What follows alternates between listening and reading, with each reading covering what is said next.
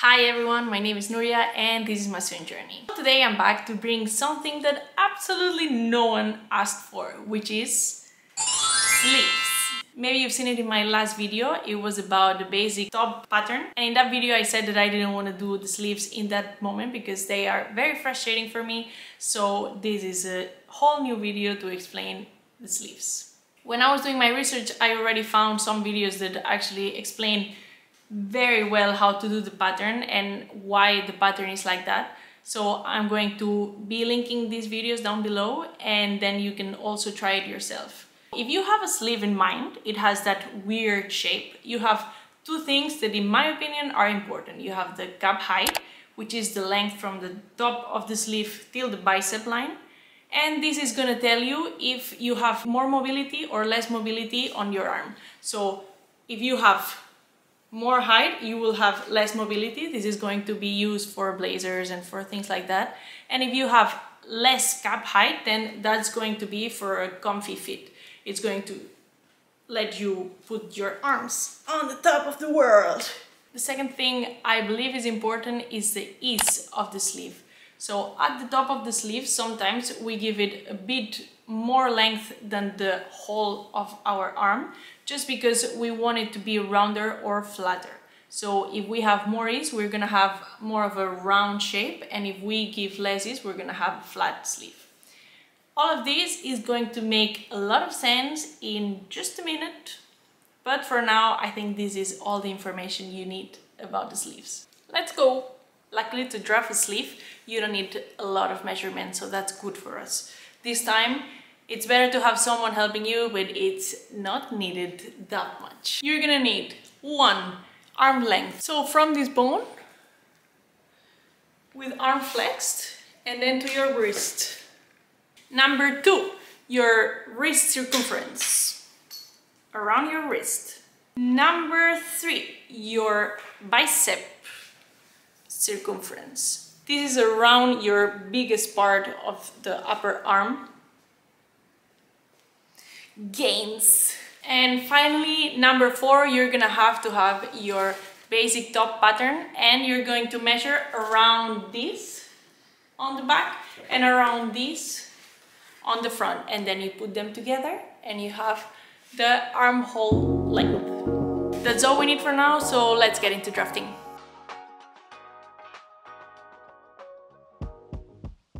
To draft the patterns, I'm going to use first the method by Winifred Aldrich. I'm going to use this video that I'm going to link down below. And in the video you can see that at some point she says add 1 centimeter ease. And I've done 3 different cases. In one sleeve I added 1 centimeter each side. In another I added 0.5 centimeters on each side. And on the third one I didn't add ease at all. This ended up giving me one sleeve having a total ease on the top of 3 point something centimeters, another one that gave me 2 point something, and another one that gave me 1 point something.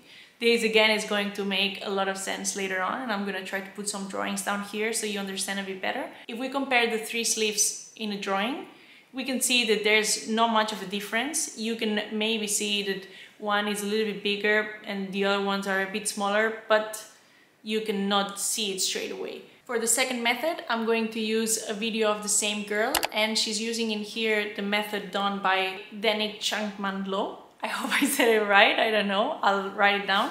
And in this method, she says that in the book, this person defines the cap height in high, medium or low, and then in the high, you add 5 centimeters to your length, in the medium you don't add anything, and in the low you subtract 5 centimeters from the pattern. If I put them all together here below, you can see that the cap height and the bicep line are directly related. So if you pull the bicep line, you're going to make the cap height lower, but if you push the bicep line, you're gonna see how the cap height goes up, so you make it higher. So they're related.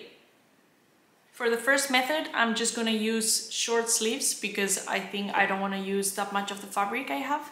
And for this second method, I'm going to do full sleeves because I think it's interesting to see how long sleeve is gonna turn out with this method. With all this said, I think it's time for us to start sewing.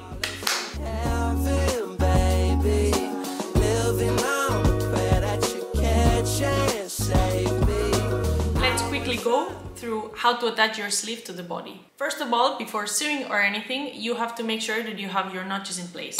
You're going to have the center of the sleeve. This is going to go on your shoulder seam on the top. Your side seams of the sleeve, these are going to go on the side seams of your top body.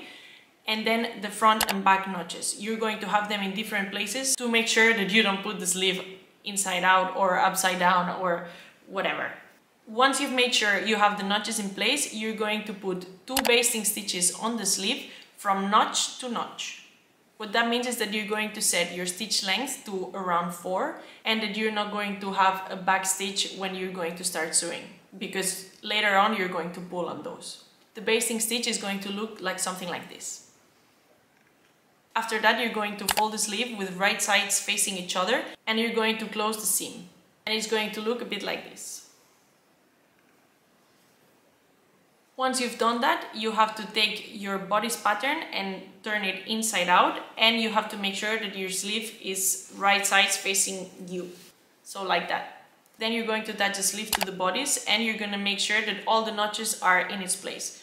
So the top one, the side one and the middle ones. We're almost there. This is the most difficult part of the process, and it's just pulling on the basting stitches to create little gathered. You can see that you create these little gathers here when you pull. You have to pull until you make sure that your length from the top of your sleeve till the notch is exactly the same one in the sleeve and in your bodice. After that, you can just go to your normal stitch. Don't forget this step because I always forget. So go back to 2.5 stitch length, and after that you just attach it all the way and you're going to have your sleeve. It's comparison time. Let's go! We're going to take the cap height example. I'm going to compare from low to high. If you remember, when we took the low cap height, it was the red one, we subtracted 5 centimeters from the height of the cap. This caused that it was lower, but the bicep line was longer. This allows for more mobility, but at the same time, it's a lot of extra fabric. So if you can see, I can raise my arm over my shoulder, but at the same time, when I have it lower, there's a lot of extra fabric on the armpit. But it's very comfortable to wear. If we put next to it the medium cap height, in this one we didn't subtract anything. It was exactly the cap length that we wanted. It's exactly that. So we could say it's kind of balanced maybe. In this one you can see that the angle on which I can raise my arm is a bit lower than the one before, but at the same time there's still a lot of mobility. Wrinkles are still there, but there's a smaller amount of them. Finally, on the high cap height, this one we can already see that it's a bit tight. So in this one we added 5 centimeters to the cap length, and this caused that the bicep line was too small for my bicep. So I had to adjust the bicep line, and then I had to lower a little bit the cap height to make it fit my bicep plus 1 or 2 centimeters ease. The angle I can raise my arm is so low, but at the same time there are absolutely no wrinkles, which I really like. The problem here is that the bicep line was so tight to my bicep, this doesn't allow for flexing the elbow. If we put them next to each other, first we can see the angles. One we can raise our arm over our shoulder, the other one a little bit less, and the other one way less. And for the wrinkles, the same. One has a lot of wrinkles and the last one doesn't have wrinkles at all. I think from here it would be very interesting to play around with bicep line when it's the smallest you can go for a sturdy fabric. But at the same time, I would say that if you have a tight fit, just don't use sturdy fabrics. For the ease, I can compare them all next to each other because there's not much to say. The lowest ease I had was 1 centimeter, this is the red one. Then I had 2 centimeters ease for the yellow one and 3 centimeters ease for the green one. This means that when we were gathering the stitches on the sleeve, the first one didn't have a lot of gathering to do, the green one had a lot of gathers. This causes that one is way flatter than the other ones. I don't know if you can see the difference that much. I guess that if you added 5 centimeters maybe you would see it more, but already you can see it a little bit. The three of them had exactly the same cap height, so this resulted in a medium cap height, I would say, and the range of mobility is pretty okay. Overall, this was a very interesting experience. What I realized is that when I was doing the video for the top patterns, I said, oh, I don't know how the armhole is going to fit when I put sleeves, because now it feels okay. But then when I added the sleeves, I would have liked the armhole to be a little bit bigger. I don't know if this changes for relaxed fit. I think when you have a relaxed fit, then you have a bigger armhole, and then you will have less wrinkles because you will have more fabric to put around it. But for a tight fit, I don't think it's a good idea to add a low cap height sleeve. So you have to be very mindful on what you use and when.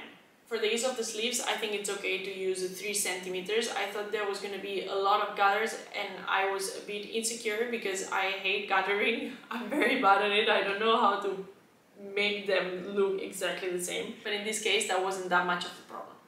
Another important thing is that you always should remember that you have a right side and a left side. When I was doing the sleeves, I didn't think about that, so I made 6 right sides instead of 3 right sides and 3 left sides. Just remember that you have to fold the fabric or just mirror the pattern. If I had to choose my favorite combination, do you know which one it would be? No, probably not. It would be the high cap rise and the medium ease. That for me would be the best combination. I think that's all for today. I hope you enjoyed this video. I hope you enjoyed this comparison. I hope I see you in the next video. Bye!